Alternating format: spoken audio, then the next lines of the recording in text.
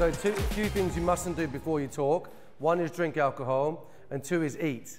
And I've done both, so forgive me if things go wrong, but I will try my best, and I will try and be 15 minutes. So, I've got a very grandiose title, A Message Before Media. And what I want to do is take a step back. It's late at night, we're all ready to we've had our pizza, we've had our drink, and we're ready to sort of wind down now. But I want to get your brains thinking a little bit about your business or organization or your personal brand and or how you engage with clients. Because what I love about what Abby shared and what I love about what these events are all about is we can get down into details about, you know, great SEO, great video, great digital, good technology. I love all of that. I run a digital creative agency, so I've got a techie team, a digital team, a creative team. But I want to take a step back and I want to look at what really creates cut-through. What creates that loyalty that builds businesses and builds brands over a period of time. It's one thing to execute the Christmas campaign. It's another thing to build brands for the other 11 and a half months of the year. Does that make sense? And so brand is something that needs to be considered before marketing and before technology. Now, I'm not a creative director. I have got a creative director, so I'm not going to give you the flowery brand stuff that I shouldn't say the flowery stuff, the amazing stuff that my creative director would bring. But yeah, I just want to give you a couple of key principles, make it really practical, and be done in 13 and a half minutes. So just as we start, or before we get into the meat, quick show of hands, who here sort of runs their own organization, or whatever guise that might be? Okay, pretty much most of the guys in the room. Who here is involved in some form of marketing, whether that's as a job or within your organization? Okay, good, I'm in the right room, good, brilliant. And I think I want to take a step back from everything we do, and one of the things I do with companies and within an organization is help them to think like this and help them to think about business growth in a new way. So first off, I want to start with a horror story. Now, if you run your own organization, you may have been in one of these scenarios. Scenario one, the 30-second pitch at the business networking breakfast.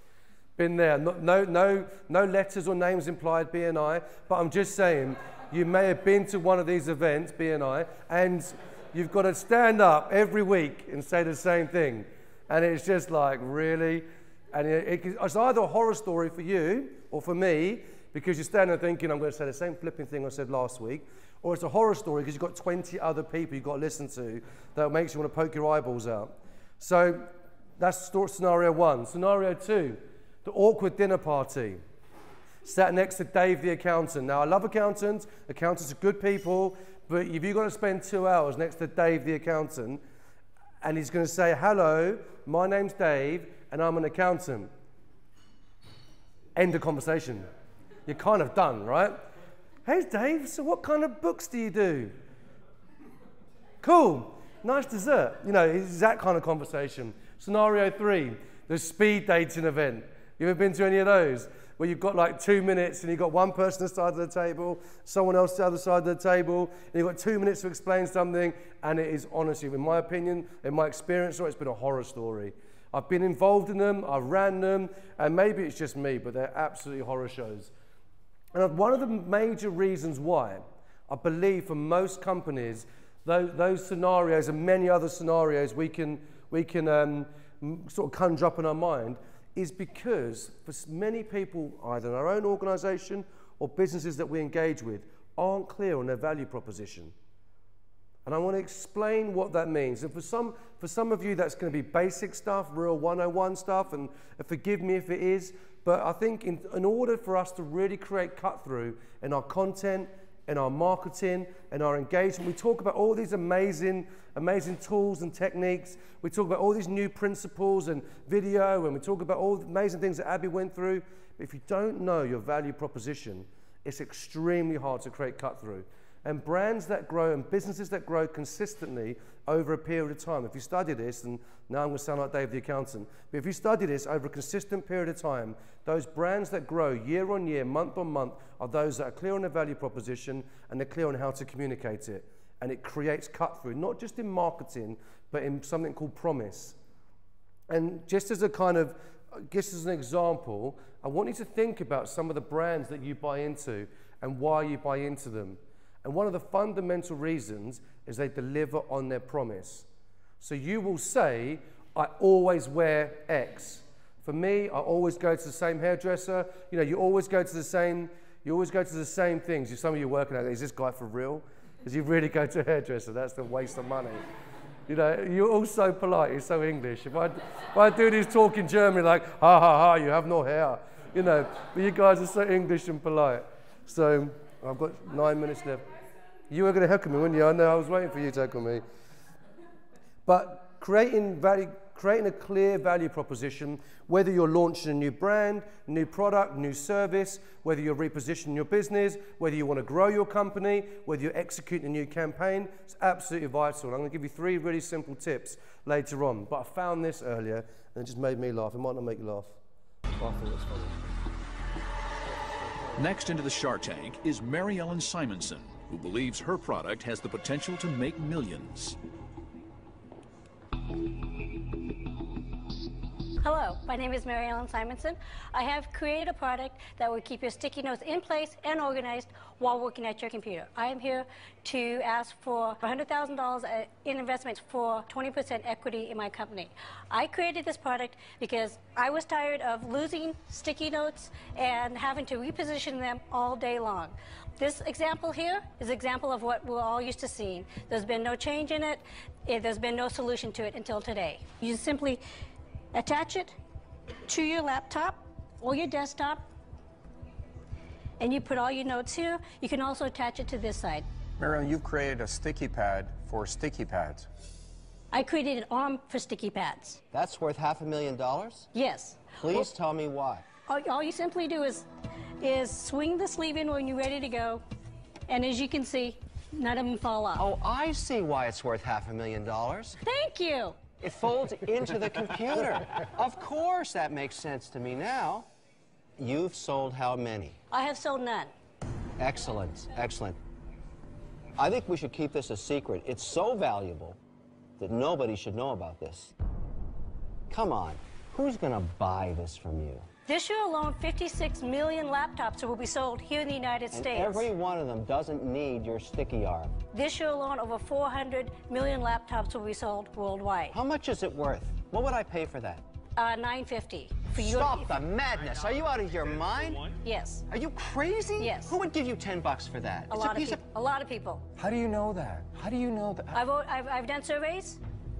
There's so many bad things about this. Let me count the ways. I'm out.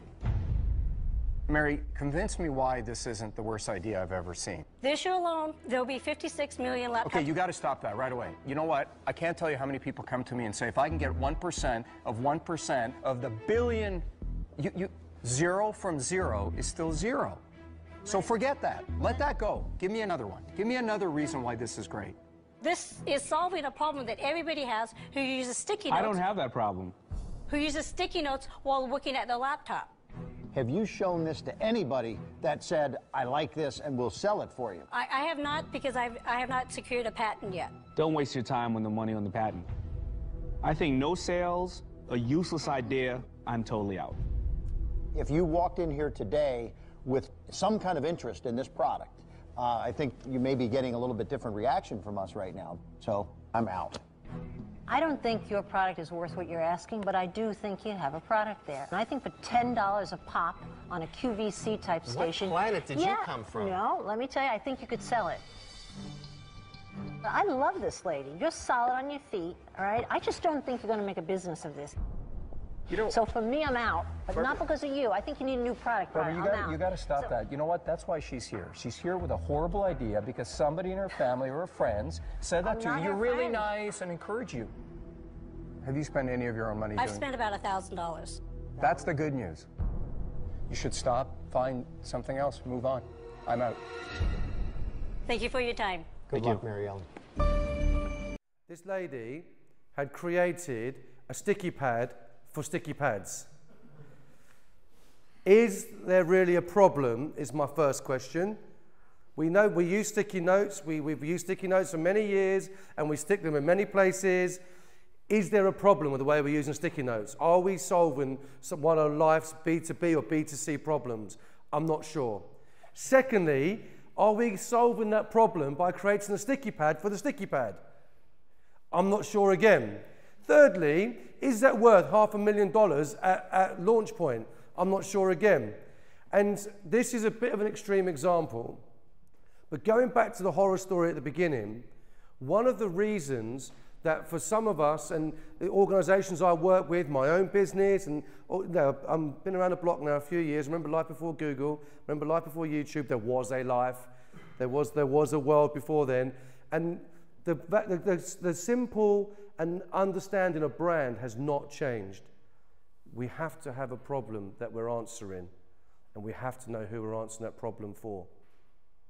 And yet I work in the digital space now, and if I talk to 20 digital companies, they will tell me the same thing 18 times.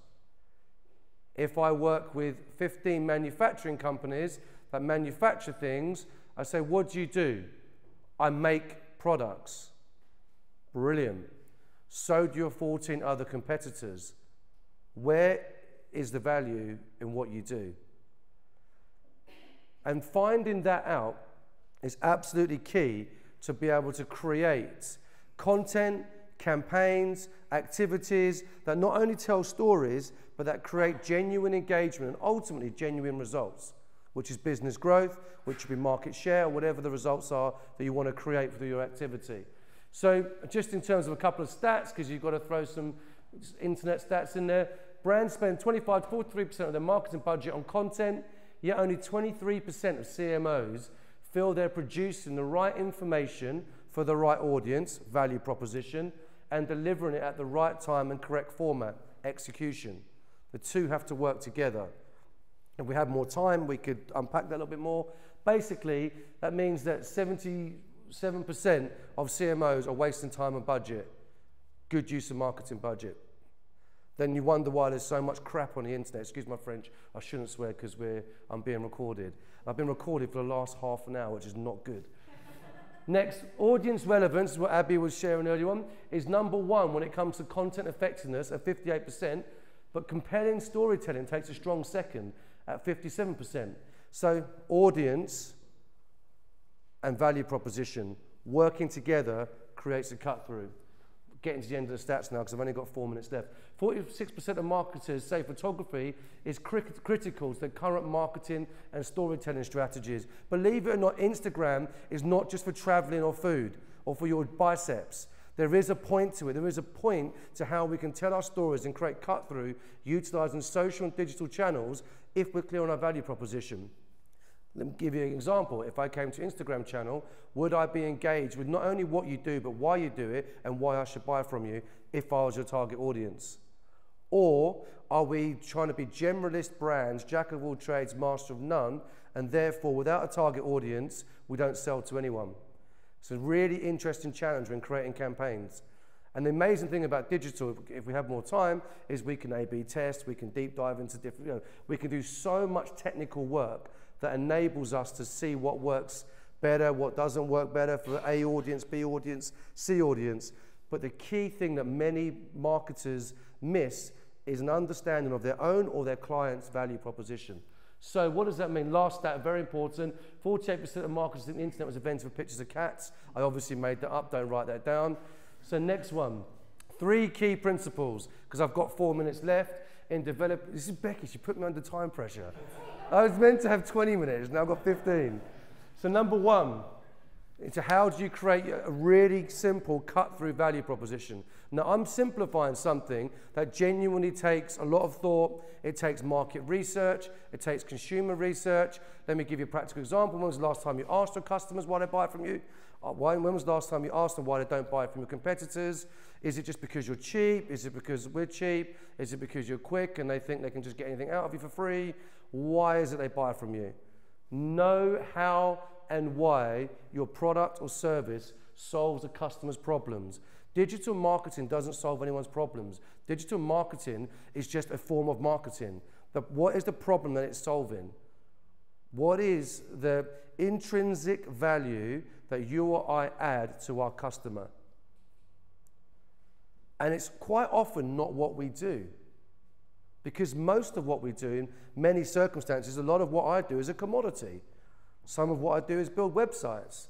The adage I always use for that is my brother genuinely built a website at 12 years old. I was at university, he phoned me up and said, hey Dan, check out this, and went to this web link, and I went onto this web link, can't remember what it was now, something really weird probably, as it would be for a 12-year-old, and there was pictures of these wrestlers, just these random pictures, WWF wrestlers as it was called back then, on a website, and I was like, what is this, bro? And he said, I built this website. And it's always stuck with me, and he's a policeman now randomly, but it's always stuck with me that a 12-year-old can build a website. So sometimes, because I'm a fairly black and white and brutal person, my web guys come, I built a website. Whoopie do, my 12-year-old brother did that. Where's the value in it? Where's the strategy? Where's the thinking? What's the cut through? What are we actually trying to achieve for the customer here? So quick little hint, for most of us, what we do is not unique, but how we do it and what problems we solve are relevant to our ... I'm going to pretend I left that in there on purpose for you to fill in. So use your imagination right now. Number 2, know your brand promise and not just your marketing message. So what does that mean in real terms? I'm getting all flowery now. Okay, so why should I work with you? What are you promising to deliver? No, but I do your this and I do your that. So does everyone else. What are you promising to deliver? Know your brand promise. Great brands deliver consistently on clear promises. That's why if you watch a car advert, for example, what do you see? You see the wheels, you see the mountains, you don't see the car. You're not buying the car, you're buying the experience. You're buying the feeling, you're buying the luxury. A perfume advert, what are you buying? The sensuality of it. You're not buying the product. Half the time it stinks, whatever. But you're buying a promise. It's promising to deliver something. And it's the same in a B2B environment. B2B marketing is very competitive nowadays. What creates cut through? Can I, within 30 seconds, the old elevator pitch, find out what the promise is of your brand and how it's been delivered? And that's where there's a power in case studies, that's where there's a power in video content. I look at what Mark's been referenced tonight already. We look at what Mark Gatesford does at Red Sprout. It's phenomenal. They communicate a promise, and they communicate it through very clear marketing, but you're getting a promise, you're getting it all the time. We do this, this is how we work, this is who we are, these are our values, this is our communication channels. Consistency, getting it all the time. I've really got to finish now. Your promise is not a marketing campaign, it's the key benefit and value that you deliver. See, it's easy to come up with a marketing message. Oh, you did a Christmas campaign. Happy Christmas. Christmas is good. You know, you can come in, it's naff. That's why most marketing is useless. Creates no cut through. That's the honest truth. You know, and we've seen, I mean, I'll show you some case studies later, but we've seen some phenomenal results just by getting a client out of their own world, out of their own ego, and getting them back into, take a step back, genuinely what do you deliver? Had a couple of really awkward situations when you start scratching, you do these 2-day strategy workshops, and you come out of it and it's like, not much. So you basically take the consultancy fees and you finish. I'm joking, you don't do that. I would never do that. But you know, you've really got to get down to some nitty. And this is kind of, hopefully it's making us think a little bit and making us challenge ourselves. And it's something that we try and do with our own organization and with our clients. Identify, and this sounds really, really sort of cliche, but I want to unpack this a little bit in the next 30 seconds. Identify and target your key customers. Clue, SMEs in Kent is not a target audience. It's a business demographic.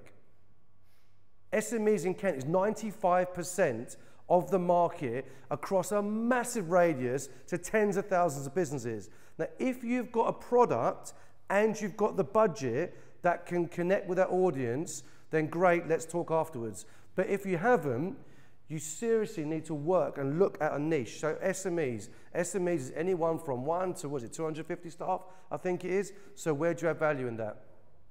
Is it in a one-person company, or is it in a 250, 500-person company? Or is it a 10 to 30-person company? Is it between a particular audience? Is it to a particular demographic? Within a company, is it to CEOs, CMOs, CTOs, MDs, marketing managers, who, where, how, when? Tell me your target audience. Could you tell me that?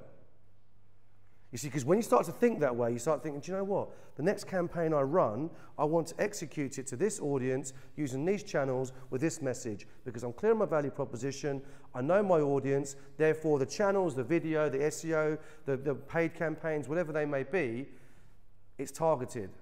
And I will almost guarantee, without putting it in our contract that you will get better results in your previous campaign. In fact, we do put those in our contracts. It sounds like really sales, doesn't it? What a sales idiot. So, just to put a proof of the pudding, put our money where our mouth is, our core mission as an organisation is to deliver lasting change. So, on a very serious note, we've had to take this really seriously over the last while, which is why I'm quite black and white about it, and over time, is that we won't go into a company and work with a company anymore where we cannot see lasting change, where we can't see over a period of time what the difference is that we make, because we don't know if we demonstrate value or not. It's as simple as that. So if we can't work with, whether they be board level, well, it's always board level, or owner-manager level, if we cannot deliver lasting change, so in other words, if they say, oh, I just want something quick and easy, even if they've got loads of budget, we won't take it on.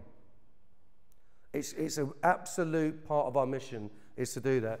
And then we will say why, because the reason we exist, our key promise is to deliver lasting change in a fast or high growth business. So for us, that's our defining factor of our target audience. So that could be a startup. So we have a lot of startups in our books, a lot of tech startups, a lot of, we're doing an amazing campaign for a German tech startup at the moment. That's why I joke about Germans. They have got a good sense of humour, actually. And, you know, right through to sort of we're working with some, yeah, you know, billion pound organisations. It's not about that. It's about whether they're fast or high growth. Because the kind of plans and strategies we put into place align with them. It's not better, it's not worse, it's just what we do. It's taken me a long time, a lot of energy and a lot of mistakes to work out what we're not good at doing. You know, one of the keys to a value proposition is actually working out what you're not good at doing and what you don't want to deliver. Really helps to define what you are good at doing and what you do want to deliver. And then we wrapped it up in a story, which I won't bore you with now. So, you know, for us, it's been a journey, and I just wanted to show you that as an example of, you know, for us, it's really building around where do we really add value? How do we challenge ourselves? What is it all about? And so that's the kind of story that we tell.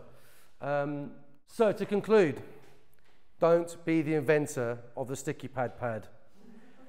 Be someone that is clear on their value proposition, what they promise to a customer, and who their actual customer is. And if you do that, and if you do it with your own business and with your customers, I'm pretty sure you're going to execute some great campaigns and some great content. So hopefully it's been helpful. I was 19 minutes, I'm very sorry. And yeah, any questions, I'll take those questions now. Thank you.